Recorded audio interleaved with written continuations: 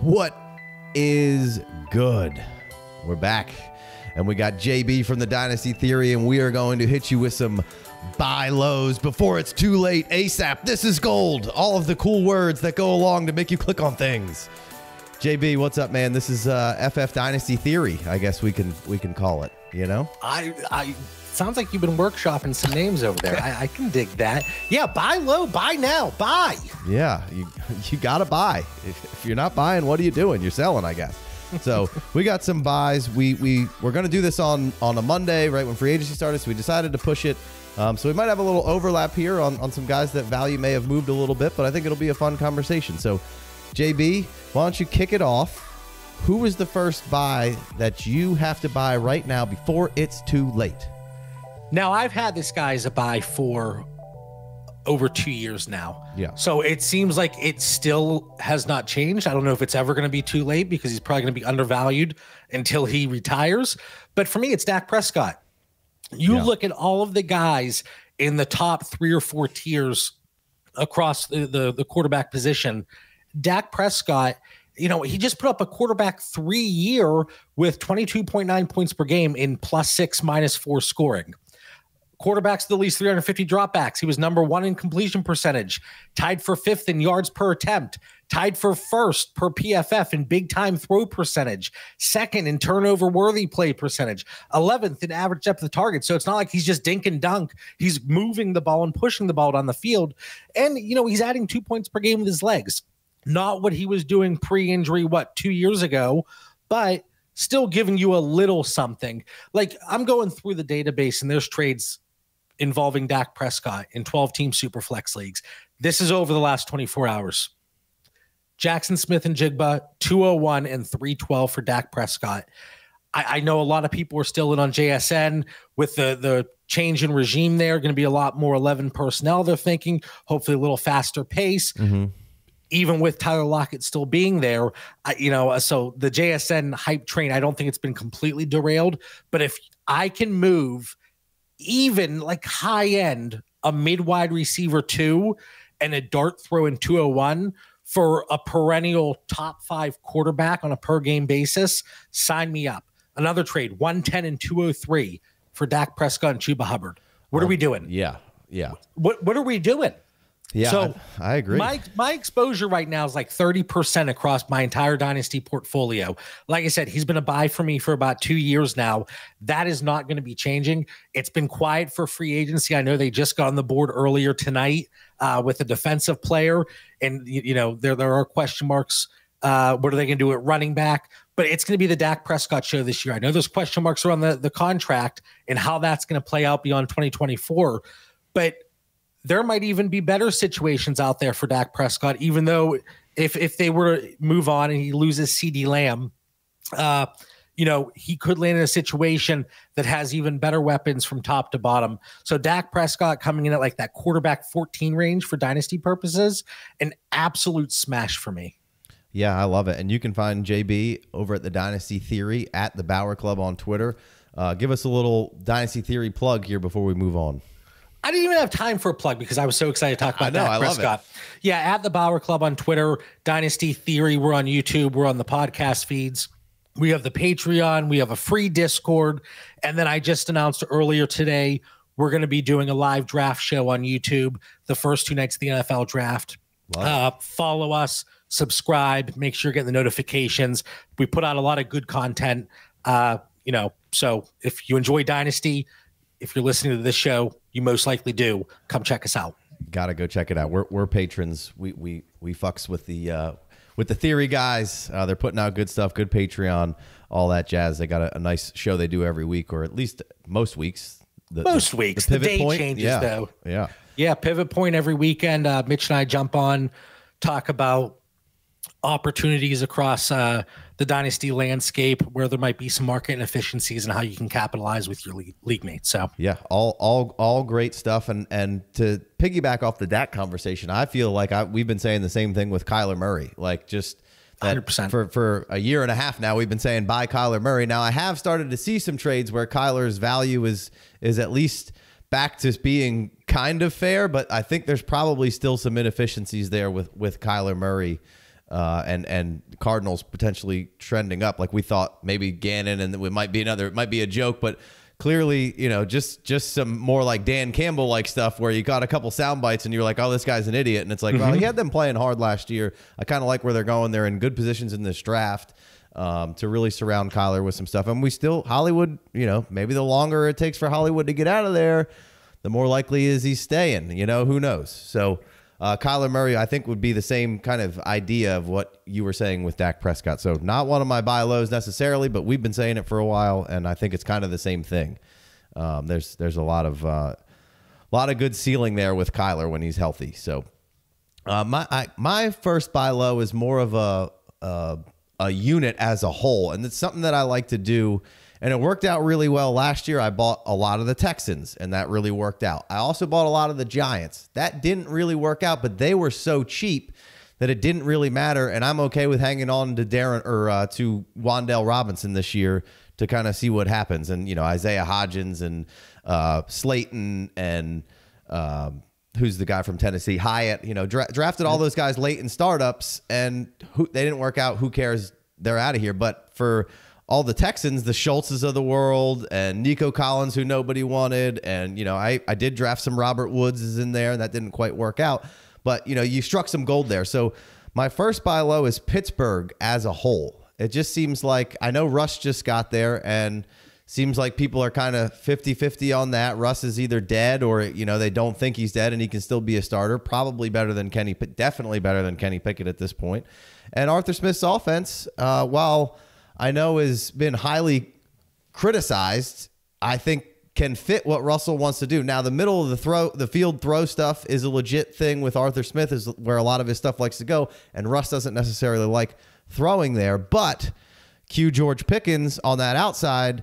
I mean, Russ has been top 10 in deep balls the last 2 years, and Pickens is inside the top 10 of deep ball guys. I mean, there's not a better deep ball out there. Now you can kind of get back to that Russell Wilson of old of, hey, we're going to let the defense and the run game, we know we're going to run the shit out of the ball. Offensive line playing better at the end of last year for Pittsburgh.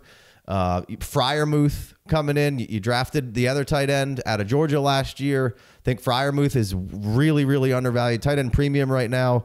Pat Freiermuth is like 11th round in tight end premium. I mean, this is a guy who caught 80 balls 2 years ago, right? A year or two ago. George Pickens' stock will probably rise up a little bit here. So maybe he won't be as much of a buy, but then as they add somebody else, because Deontay just left, so I had him as a buy as well. We can maybe take that as a sidebar out of this conversation. But Pittsburgh offense as a whole, I like to buy into undervalued offenses as a whole, get as many pieces as I can. Jaylen Warren's still pretty cheap. Even Najee Harris, pretty cheap right now. I think 10th round as well for Najee Harris in the FFD ADP right now. So 9.4 post combine. So, Najee's been 1,000 yards every year. I know nothing sexy about Najee. Nobody cares about Najee, but Najee can catch. At the end of the season, he was definitely playing a lot better after they got rid of Canada and what they do. And Arthur Smith's run game is got a good track record, and I think that's where they're going to live. And Russ can throw those moon balls, work off play action. And, these two guys need to meet in the middle. Russ needs to throw it over the middle a little bit, and Arthur needs to know that that's not the most comfortable thing for him. Scheme in the middle and then throw it somewhere else. So, Pittsburgh guy, what are your thoughts real quick on this? Yeah, overall, I mean, it's kind of puzzling, the whole Russell Wilson situation. I'm a Russell Wilson guy. He's one of my most rostered quarterbacks, as well as Dak Prescott. But like the 1 year contract, the minimal money, but he had the luxury of doing that because Denver's on the hook. Right. And I'm sure whenever he met with Pittsburgh brass, they were able to kind of talk about, putting the team in a good situation with that team friendly deal. You have 1 year to prove it. I don't see Russ coming in and not being the starter here for Pittsburgh. I know a lot of people came out and said, I think the one was Greg Rosenthal. Like, there's a better chance than people think that Russ is not going to be the starter. Did you watch the Pittsburgh Steelers play last year? Did you watch Kenny Pickett? Did you watch him 2 years ago? Kenny Pickett, I don't think he is the future of this team. And bringing in somebody like Russell Wilson, they could have easily went out and just brought in like a Ryan Tannehill, where there's that familiarity with Arthur Smith. Sure, could have stuck with Mason Rudolph even, Could have brought Mason back. He's out in Tennessee now. And Russell Wilson, you talk about the middle of the field. I saw a graph come out, and it was talking about quarterbacks and the number of times they targeted their first read last year. And Russell, I think he was dead last. Like he wasn't targeting his first read. Probably one of the reasons that he and Jerry Jeudy didn't necessarily mesh, and probably a good thing that maybe Deontay Johnson isn't there. Right. But right now, as it stands, I think George Pickens, he is going to be a beneficiary from a value perspective and probably a production standpoint as well. You look at what Russell Wilson was able to do with Cortland Sutton. I think Cortland Sutton, not a world beater by any means, but he had a very strong, good player, deep ball player, very strong season, especially from the touchdown department. So I think we can kind of translate that to George Pickens, who is freakish by Sutton standard. You know what I mean? Absolutely. Pickens plus, right. Or Sutton plus rather. Yeah. Right. So you have Pickens, you have Pat Freiermuth, who I think right now I think he's accurately priced even in tight end premium leagues. There are the health concerns with him from time to time. How is he going to mesh with Russell Wilson, who isn't exactly known for targeting his tight ends? But it goes back to what you said, Case, about the middle of the field. And I do think Najee and Jalen Warren, they're fine at where they are. It's going to be very interesting to see the pace of play with this offense, how many offensive plays they're getting off per game. If the defense comes to play, you don't really need the offense to go out there and put up a ton of points. Yeah. So you kind of really utilize the running game. So it's going to be interesting. This is a make or break year for Russell Wilson. Oh, sure. He either bounces back or he's out of the league, or he's a backup moving forward. Yeah. But I think I'm okay with Pickens. I'm okay with Freiermuth at current cost. If we see any uptick, I am going to be having him in red on the Dynasty Theory Patreon tier list. But in the end of the first round, or the 20s, in the second round, third round, I'd be shocked if the Steelers don't add a wide receiver. Yeah, they've been so good at that position.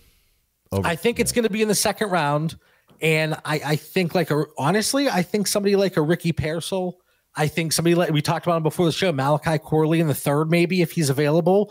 I think those are guys that could really help this offense. So it's going to be interesting to see. Yeah, I wouldn't be surprised if they add two receivers in the draft, or bring in a cheaper veteran. Tyler Boyd, he's a Pittsburgh kid. Tyler Boyd, Pittsburgh kid. Curtis Samuel's still out there, I think, right? He hadn't signed anywhere. He's an okay little piece for you. But Russell Wilson right now in the ADP for us at Superflex tight end premium 12.3 right now. So just like I said, all these guys are so lowly priced that if any one of them breaks out, they're going to, so much overperform of where you drafted them that for me, it's worth trying to suck up 2 or 3 pieces of them, whichever 3 you like, and seeing if kind of one can hit. So that's kind of a way I like to at current cost, I think kind of to your point, it would be Russ, Najee Harris, and Freiermuth based on the potential ceilings for all of them. Yeah. And then Pickens, I think we are going to see that spike in value right now. But if you are going to go out and think about acquiring George Pickens, I would wait until after the NFL draft, because they're bringing somebody in. Yeah, exactly. 100%. So I think that's a good way to segue out of there, kind of how I started it off. So let me hit me with the next buy low for the Dynasty FF Theory. You mentioned him earlier, Hollywood Brown, coming off the heel injury, hitting IR at the end of the season. Between Fantasy Calc and Dynasty Daddy ADP, he's wide receiver 50 to 53. I'd be interested to see where he is in the ADP you've been putting together. Oh, it's cheap. It's dirt cheap. First 5 weeks of the season last year, 1.83 yards per route run. Then even before Kyler returned, he was at 0.96 between weeks 6 and 9. Then Kyler returned in week 10. He was 0.89. But, first 5 weeks of the season, 15 fantasy points per game in full PPR. I think there is that opportunity based on the potential landing spots here now, because of this wide receiver class coming in, the high end talent, the depth, we kind of saw that with the way this free agent market's playing out outside of Calvin Ridley, whose agent is an absolute marvel, apparently. 50 million guaranteed, 4 years, 90 some million. But for Marquise Brown, we've seen the wide receiver 2 numbers, their mid wide receiver 2, and you're seeing trades straight up. Zach Charbonnet, 206, 208. If I can pivot off of any of these running backs that people kind of see as, okay, if they get their chance, Zach Charbonnet, Kendre Miller, Zamir White, who, I think the Raiders are going to do something there, to bring somebody in to compete with Zamir. I would be okay moving any of them for Hollywood Brown, and certainly that 207, 208 range in rookie picks in 12-team Superflex tight end premium. Hollywood Brown, I just, that wide receiver 50 price tag as he stands today, he's only 26 years old. Right. I think there is room for him to grow, and it's not crazy to think that coming back healthy, he could be back with Kyler Murray. And while it was very disappointing at the end of last season, I think he rebounds. Yeah, no, I agree 100%. This, again, if you've been listening to us, I've been screaming this name at the mountaintop. I texted JB before we did this because I wanted to make, I usually don't. I like to hear what everybody else has to say, kind of as a surprise, tell them what we're talking about. But then he a lot of the guys he named, I was like, oh, those are all on the buy low list for me. So we're simpatico here. Hollywood Brown pre-combine was 8.9 Superflex tight end premium, and then post-combine right now he is 9.9. So I mean, just you get to the point, it's all old wide receivers then at that point when you're in your startup draft. So I think all the trade targets that you just laid out, I think, are perfect. He's still a little younger than that Chris Godwin, Deontay Johnson kind of tier, who are just a year or two older. And he's had top 5 PPR seasons, or at least stretches of seasons before his quarterback or he got hurt. So it's been a little unfortunate here with some injuries and the way things have played out for Hollywood Brown. But I just feel like there is a huge potential market inefficiency here on what Hollywood Brown can deliver. We'll see what happens on the landing spot. Kansas City, the value is going to go through the roof, and will I be interested anymore? I don't know. But if he stays in Arizona, certainly interested. So on the next one for me, it's going to be, again, we were going to do this on Monday. These guys have been free agents, and where I've been seeing these guys go in startups, I've been screaming buy at top of the mountaintops every time we do a startup live mock or anytime I get a chance to talk about these guys. And it's Josh Jacobs and Saquon Barkley. Now, I think the value on these guys has probably moved at least around at this point, right? Would you say that's probably fair-ish? Yeah, and I think once it was early 6th. I think we're probably moving at least to the early 5th-ish for these guys. What do you think? Not just the landing spots, but the contracts, like Josh Jacobs getting 4 years. And again, the details here, there's probably an out after 2 years with like every running back. Right. But you get in a great situation in Green Bay. There's no other running backs there really. At first I was like, okay, he's at Green Bay. He's in Green Bay with Aaron Jones. I moved him down a tier actually compared to where I thought. And then Aaron Jones left and I was like, all right, Jacob, like right away, you're right back up there. But I think if anything, they could be seen as a buy low. And you mentioned this before the show, maybe somebody had a Jacobs for a while or a Barkley for a while and they weren't able to move them. This window opens that opportunity, but I have some of these veterans, even if it's like an Aaron Jones, I'm throwing them out there on the trade bait to see what the offers are. And man, they've been gems. Like I'm getting like, they're rough. They're rough. But you have the opportunity to move on from some of these veterans, especially if it reflects the price that you're going to see in the shift in ADP, which I agree. I think we're going to see at least around on guys like Jacobs and Barkley, especially with the perception of this incoming rookie class. Yeah, and to your point, like you said, maybe it's not quite as good of a buy as it was because it moved up a little bit, and the landing spots were about as good as they can get for either one of those guys, I think. But there's somebody out there that's had Saquon for 2 years that hadn't been able to get a return on investment. So they're probably willing to take a little less than market value to get Saquon off their team because they're either rebuilding or there's somebody who subscribes to the beauty contest of building a dynasty roster. And maybe they're not in position or win, or they're just like, hey, I hate running backs because that's what everybody tells me to do. And so they're out of here. And look, if you're a rebuilder, take advantage of this. Sell it away. But if you're a competitor whose window's open for the next 2 or 3 years, I think buying these guys is a home run. I mean, yeah, could they get hurt? Could they miss time? Sure. Have both guys missed time and been hurt? For sure. But Jacobs is still only 26. Turned it in February, so he'll be 26 all year long. It's not like he's 26 turning 27.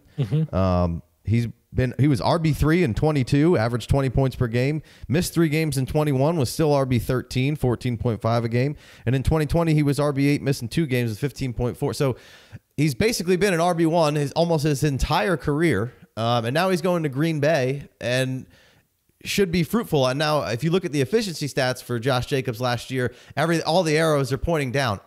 Josh Jacobs sat out. He was on a 1-year deal. The team stunk. They changed coaches in the middle of the year. He had a good chunk there, and then all of a sudden he kind of fell off a little. I don't think Josh Jacobs has fallen off anywhere. He's a really good player. He's a pretty good pass catcher. He can kind of do it all. They've now taken Aaron Jones and A.J. Dillon and kind of molded them into one here. So I think that's a great spot and a great time to still buy Jacobs, and Barkley even more so. Like I said, people have been spinning their wheels for probably 2 years on him, and he's 27, just turned it in February. He was RB5, in 22, in 23, RB13, in RB1 in 2018, back in the day, averaging 24 points per game, and in 2019, 18.8 points a game. So this is a guy who on Philadelphia could easily average 20 points per game here. Right. And you might get the discount. Well, Jalen Hurts is going to steal a lot of those rushing touchdowns. Jalen Hurts isn't necessarily known to be one to target his running backs. And if you're going to give me that narrative discount, sign me up. Oh, they lost Kelsey. They lose a Hall of Fame center. I think Barkley, sign me up if I could acquire at especially what his value was a week ago. Sure. Now you're going to have to pay a little bit more, but if you're a competitor, a late first, I would buy any of those guys for it. And I think it'd probably take maybe a little bit more than that. But like you said, you don't know what you're getting. Like, I like a lot of the mystery boxes at the end of the first round here. They're fun. But Brian Thomas is great. He came out and crushed it at the combine. But like, if I'm a competitor, do I want to roll the dice on Saquon Barkley, or do I want to roll the dice, on Brian Thomas? And somebody wants Brian Thomas more than they want Saquon. 100%. And you're potentially getting the discount now as well. We're in that time period between free agency and the NFL draft where, well, so much can still change. Yeah, these guys got a contract, but what if they do bring in like a Trey Benson or, whoever? But this year more than any, like, none of these running backs are going to come in and make Saquon Barkley irrelevant. Yeah. None of them are going to come in and make Josh Jacobs the 2 on this team.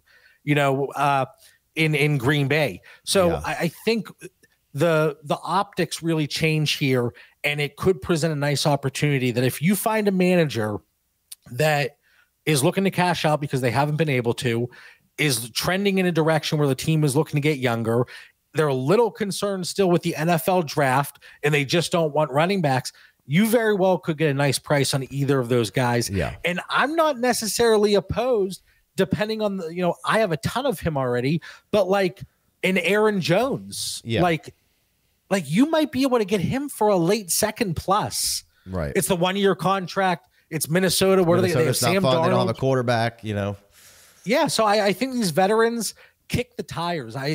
Now more than ever might be the safest time in terms of like March, any year, 2022, any year prior to go out and acquire veteran running backs pre-NFL draft. Yeah. Because typically it's the riskiest, but I don't think so this year. Right. So 2 things to close, and one of those are kind of my points. The community as a whole, certainly is not going to value both of these guys of being 26-year-old running backs, but sometimes I think you actually want to win the game again instead of having the roster beauty pageant. And these guys have been those workhorse style guys who can be the 16 to 22 point a game guys, super efficient. Saquon Barkley is awesome. Saquon Barkley can have a similar impact to CMC on a team. He's got that skill set. He's not CMC 1000%. by any means, but he can catch a ton of balls. He's awesome in space. He's been on a dog shit team in a dog shit situation. And Josh Jacobs, same kind of. Like the Raiders have been kind of up and down, but he's been out there being one of the only steady, consistent forces. And then to close, the rookie class just doesn't possess any of these real bell cows that we're seeing. Everybody is kind of in the same boat saying it could be Brooks, it could be Benson as those guys. It could be Wright or Allen. It could be any of those guys. But I think we saw with the free agent market of the running backs in the actual NFL kind of what it is. There really isn't those guys that anybody necessarily trusts, which, you know, a lot of people are going with the committee approach.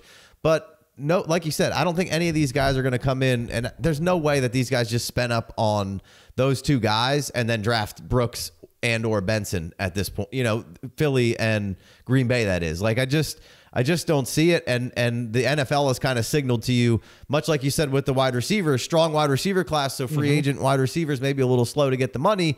Plus, maybe they're trying to drive that market, that the NFL owner is trying to drive the receiver market down a little bit, of saying, hey, this is getting a bit out of control, guys. And now the running back market is okay for them to dabble. It's, you know, they're still getting okay money, but they're not getting $15 million a year anymore. And they kind of came out and said, hey, we're going to prioritize some of these guys. They flew off the shelves. And so, you know, that's kind of my spiel in closing here. You got anything else before we move on? It was the first day of legal tampering. They went out and they made sure to get their running backs.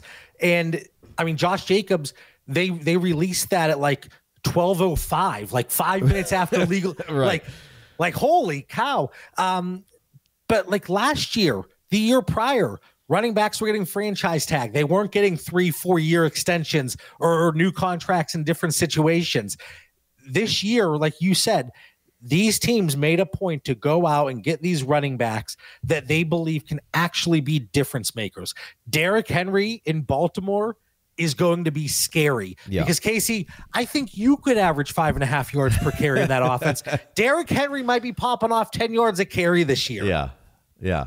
No, I agree. And, you know, to the running back point, we had a period there, especially, you know, you and I are around the same age. Running back was king for so long. Oh, 100%. And then everything shifted. So we have to shift. I might have been a year late on shifting. You have to shift. But also, I think what helped drive that shift is there was already a notion of like, oh, running backs, you know, I don't know if they're valuable. But we also had a bunch of we had Todd Gurley and David Johnson and some Le'Veon injuries. Le'Veon Bell kind of fell off because he moved around. Some injuries hurt these guys, and they were the big guys that everybody was invested in. Well, now some of these guys, like obviously Saquon's been a little banged up, but you know, some of these other bell cows have been kind of hanging around and been pretty good and pretty productive. Obviously, Alvin Kamara got suspended last year, but like that class of like kind of McCaffreys and Barkley and Jacobs and, you know, just some of these other bell cows are now, you know, and Derrick Henry into his 30s now is kind of, you know, Austin Eckler was hurt last year, so people don't want anything to do with him because he looks slow, but you know, he had a 19-20 mile an hour run in there, so he still had it, you know. So I think some of these running backs are going to help push into their 30s and be like, hey, you know, sometimes shit happens, man. And it certainly is a lot more volatile at that position, but it's nice to see maybe a hair swing back in that direction. And then look at the group of younger guys, not to get too sidetracked here, but look, we have this really strong group of Bijan, Jahmyr Gibbs, Breece Hall, Jonathan Taylor, right, that are kind of, you could throw in Travis Etienne, heck, even throw in Kyron Williams if you want to at this point. These young guys, well, Kyron's going to ruin this next point, but with pedigree, you know, you know, 5th round draft capital, but with pedigree that are producing early in their careers. Jonathan Taylor, when he's been healthy, he's been tremendous. And the Indianapolis Colts, they saw the importance he had to that team, and they showed him with his contract. Yeah. I mean, so, you can throw Jonathan Taylor right in here and say, hey, he used to be a guy you had to spend 3 first-round picks on. Now you might be able to throw a mid-first, a second, and a third next year, and maybe get Jonathan Taylor because people hate running backs. And there's people that are going to prefer that 107 this year to Jonathan Taylor whenever they're staring at Roma Dunze on the clock, when they're staring at maybe a Brock Bowers in 2 PPR, because those top 7 are so valued right now. Like some of the deals that we see as people are on the clock as rookie drafts approach, they're going to look crazy, especially when you look at the running back market. Yeah. Yeah. All right. Give me another buy low here, JB. Let's keep this train moving. We got derailed, but that happens when we get together. So what do you got? So 2 things. One, I've been looking at my phone throughout the episode for 2 reasons. One, to see if any news pops up while we're live. Mm-hmm. But 2, I've been having some internet issues whenever I have too many tabs up on my computer. So I have my tier sheet up on my phone. So if you see me going through and looking, I don't want you to think I'm being a jagoff over here. So I just want to let you know, and your listeners, I don't want them to be like, what's this dude doing? So just to clear that up. But yeah, I'm going to be super quick with this one because we could talk for hours here tonight. Another wide receiver, Christian Kirk, wide receiver 43. Out of the slot, averaging 2.18 yards per route run last year. A little bit lower, a little below 2 if he's outside from the slot. He was only out of the slot 71%. I think some of those issues came from like Zay Jones being banged up. At the time that we put this list together initially, I wasn't sure if Ridley was going to be returning, even though Gabe Davis was going to Jacksonville. So I do believe they target another outside receiver and via the NFL draft. But I don't think we're going to see that weird situation that we saw in week 1 last year. If you remember, like Christian Kirk ran like he did nothing. He was on the field for 60% of the snaps. He has shown how valuable he can be, especially with Trevor Lawrence, who, he's looking for these guys to create separation. It's going to be a huge Christian Kirk year, a huge Evan Ingram year, despite him being on the older side. Yeah. I mean, you talk about 2 PPR where Freiermuth was going. Evan Ingram, he's somebody that I'm still looking out to go out and acquire. But Gabe Davis coming in, he's not a threat to Christian Kirk. No. If anything, you get the field stretcher. Maybe it opens things up in the middle. You talk about Russell Wilson and, not really looking towards the middle of the field, Trevor Lawrence is looking for those separators. He's looking for those underneath routes, and that's going to be Christian Kirk. And we're going to see, I think, a really nice season from him, especially wide receiver 43. He's 27 years old? Yeah. Give me 2 or 3 more years. I'm all frazzled here talking about Christian Kirk. I was laughing. I think if you look over right there, I think I'm the only person in America that has an 11x8 frame picture of Christian Kirk signed. I love it. I got it off Pristine Auction for like $9. I'm like, I have to have it. No, my wife's like, what are you doing here? But yeah, Christian Kirk, wide receiver 43. Him in Hollywood, 2 wide receivers that I'm targeting. Yeah, same. We're a Kirk show, so I'm glad that we texted beforehand. Let's see where Christian Kirk 812. So right around that Hollywood area, where same kind of thing. Just you can get in a startup and bang out Hollywood and Christian Kirk in your 8th, 9th round, 9th, 10th round. Like what a duo there to just be great wide receiver 2s, 3s for your team here in Dynasty kind of moving forward. So I love that pickup. So before we started, we were doing this on Monday. Like I said, we pushed it back. I had Calvin Ridley as a buy. And now I like Jacoby Myers. I slid him in there just for another buy, but I don't really want to talk about him because he's going in the 12th round. Think he's very undervalued. Still 27, 13.7 points per game. Had 106 targets, 71 receptions, 800 yards, and 8 TDs. Renfro was just released. Not that he was exactly that relevant here towards the end of his time in Vegas, but that's a plus. Right. 12th, 13th round startup pick. He's just a guy you can start week in, week out in PPR. And they had a weird season. Now Gardner Minshew's in there. I don't know what they're going to do, but hey, at least Gardner will sling it around the yard. You got to hold on to your butts when he's in there. But he'll sling it around a little bit. So I like Jacoby, but I did want to quick touch on Calvin Ridley. And obviously the news went today that he went to Tennessee.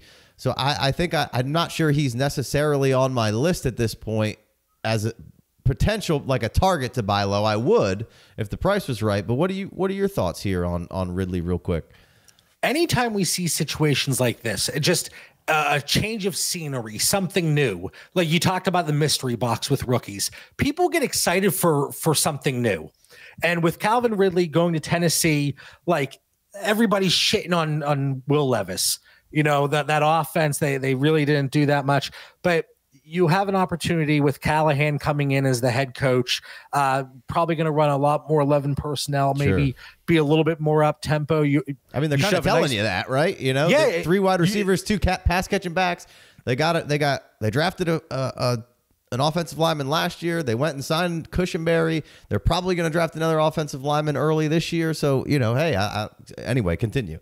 No. I think they're all, right on target there. But I had Calvin Ridley right around that 201, 202 before. I still have him there because he is a 29-year-old wide receiver. And I think based on the fact that people want change, they just want something different, there's going to be excitement because of that, especially because of that contract he got. I know a 4-year deal is going to really be ring some alarms for people in a good way. Because, he's 29, but 4-year contract, all that guaranteed money. And we know what he can do. I think it was 2020, 2021. He popped off for like 1,600 yards or whatever it was. I forget exactly what it was. But, I believe he's going to push a little bit more towards a sell. Yeah. I think I think his perceived production isn't taking into account the risk necessarily that we should be taking into account with Will Levis, who was extremely volatile last year. Exactly. 59% completion percentage. But again, there are a lot of changes in Tennessee, so I very well might be wrong on that one. Yeah. But I would be a little bit more conservative as opposed to going out and buying a Calvin Ridley at any type of inflated price. Right. I tend to agree, which is why I kind of wanted to talk to it. The reception perception came out.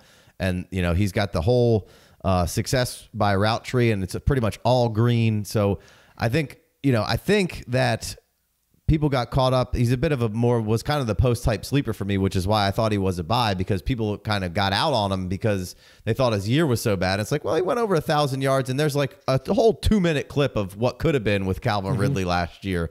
And he missed 2 years, so I thought he could be a buy, but I think I'm kind of with you there. So why don't you? And he was just under 1,400 yards in 2020. Yeah, not 1,600. So I don't know where I pulled that from. But I think a really good player, and was at least what the Titans are doing now is putting a situation together where Will Levis, we can see what we have. We don't have to play a guessing game of exactly. He doesn't have enough. He doesn't have this. They're not doing this. You get a couple more offensive linemen in there, and you've got Nuke and Treylon and Kyle Phillips, and you've added Calvin Ridley, and you got Spears and Pollard and Chig. So you got options everywhere with a lot of really good athletes. If they can put together, you'll get to see what you have in Will Levis. So I kind of like that.